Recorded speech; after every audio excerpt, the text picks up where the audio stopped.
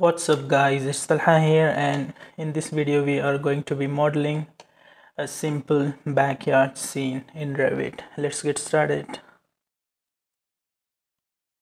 So here I am in Revit and you can see I have already created this simple model. These are just walls and I have just added this pre-made kitchen family and a ceiling and some lights.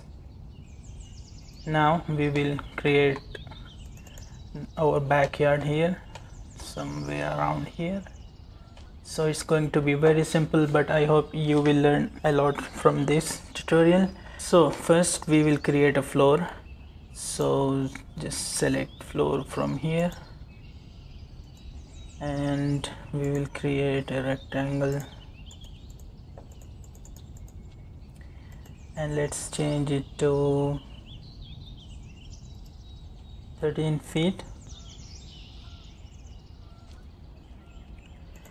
and the length we will make it 20 feet. Okay, now select all and move it to the corner of this wall here, and let's go to edit type. First duplicate and we will keep it 6 inches. So just keep it 6 inches. Okay, and no, we will add a grass to this floor. So go back to edit type again and I will create a new material. Let's call it grass. I will select an image which I have already downloaded from the internet. You can download this image from my blog if you want.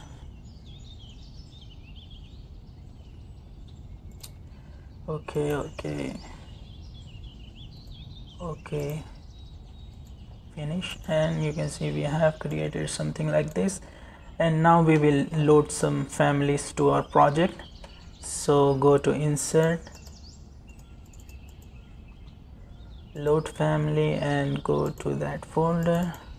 Here we have to load all these families. You can download them from my website for free. Select all, open, it will just upgrade the families.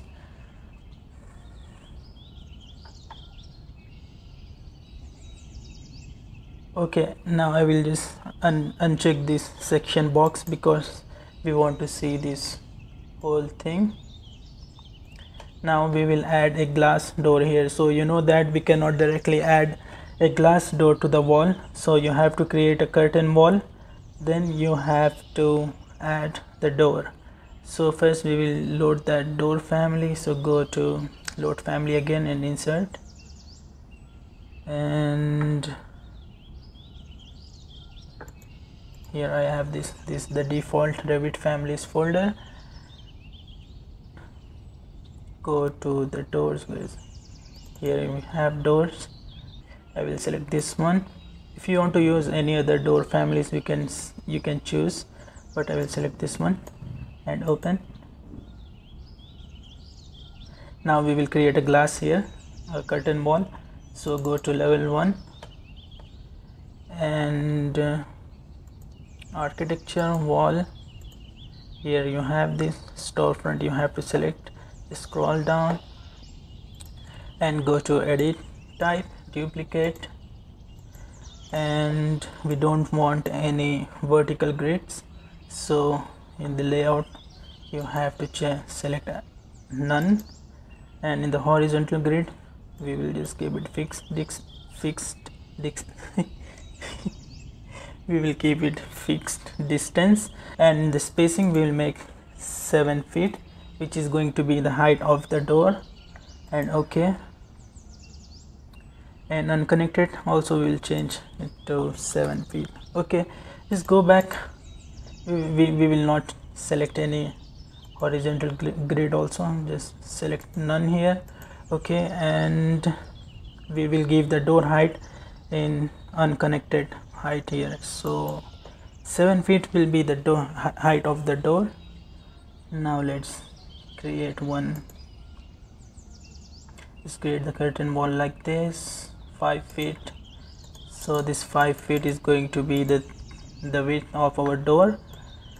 Let's go to 3D and it's looking like this. We don't want any of these any of the mullions, so select one, just hover over this mullion and hit tab key couple of times and it will highlight the mullion.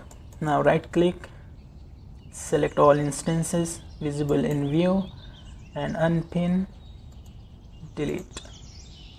Now we will add the door. So you don't need to select the curtain wall, you will not get the door option here. You have to select the panel. So again, just zoom in, hover over the edge of this curtain wall and hit tab key, and you can see it's saying system panel. Now you have to unpin first, then from this drop down you have to select that door which we have just loaded. So it's looking like this. If you cannot see these handles, you can just change this what's this, you can change this detail level to fine, then you can see these handles. Now we will create a floor here. So what's wrong here? I think we have, you see there is some offset here, so we have to change it to 0. Now we will create another floor on this one. So go back to level 1, select floor, edit type, duplicate, let's make it like 3 inches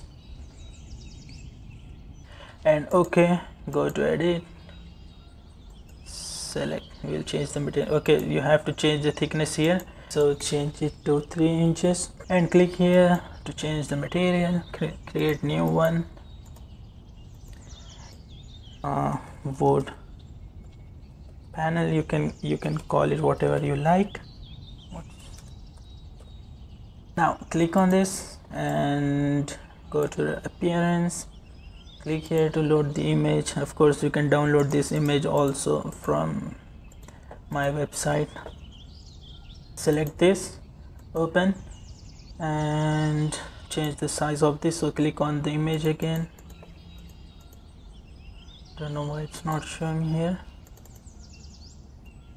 So maybe I think we have to restart Revit again. Click on the image again. So we want to change the size of the texture, 3 feet by 3 feet, done. We will add some reflectivity, so let's add only like 7 direct, and oblique we will make 5. So I suggest you to add the reflectivity for all these textures you use in your interior renderings, so it will look very good. But you only need to add less than 10.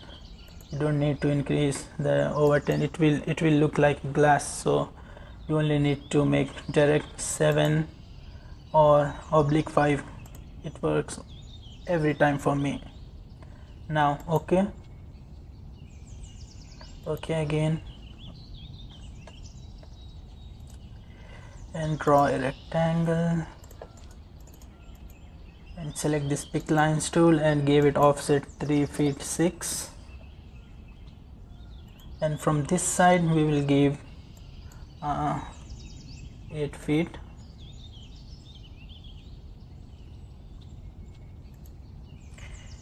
Trim and extend and trim these lines as well, and we have to give some offset because it's not going to be on the, see, we want to take this a bit up from this ground level. So first I will show you. If I click OK, it will give us a warning, highlighted floors overlap, because these two floors are touching.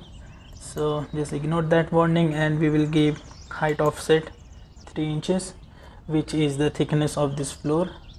And now you can see it's looking like this. It's a bit up from this ground. Now we will add some tiles here. I don't know what you call, but I will call tiles for this tutorial. So go to level 1. We will use floor to create those tiles here. So go back to architecture, floor, edit type, duplicate, because we want the same thickness but we want to put different materials. So just keep it 3 inches and click here and just type tile, and it will show us some tile materials. Select this one and go to appearance, and just I have already edited this material. Maybe you will see this relief pattern selected. You need to uncheck this, and in the graphics this foreground also will be this kind of pattern, so you have to check none here, and in the back in the cut pattern also you have to select none. Okay, now just click OK. Let's create a rectangle first. Thickness, the width of this will be 3 feet and the length will be 1 foot 4, and place it here.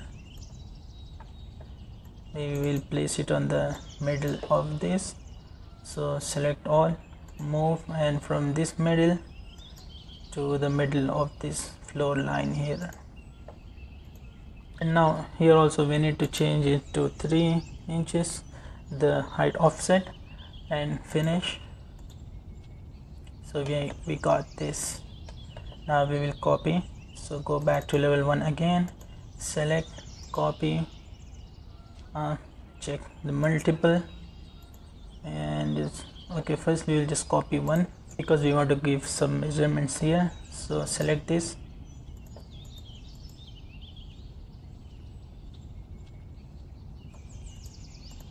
okay. So we will use this model line and draw a line here, 2 inch, and select this floor and move it here. Delete this model line because we just used it for reference.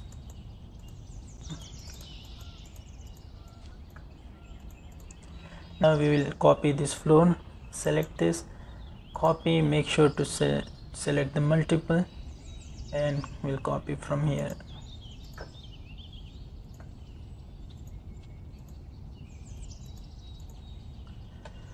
Okay, now we don't want all of these on the same line, so go back again to level 1, select these floors, and okay, just hold shift key to deselect and hold control to select multiple. Now we will move it to this side. Okay, so if we go into 3D, it's looking very nice now, but I will stop this tutorial right here because it's already over 10 minutes. I will try to finish this in the second part, or maximum it will be a 3-part tutorial series because I want to make the rendering tutorial separately.